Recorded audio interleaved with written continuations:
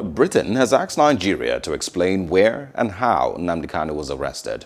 A junior minister at Britain's Foreign Office, Tariq Ahmed, says the country is seeking clarification from the Nigerian government about the circumstances of the arrest and detention of Nnamdi Kanu.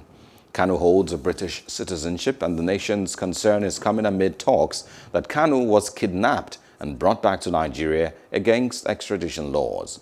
It also is coming after Kanu's lawyer alleged he had been detained and mistreated in Kenya before being sent back to Nigeria.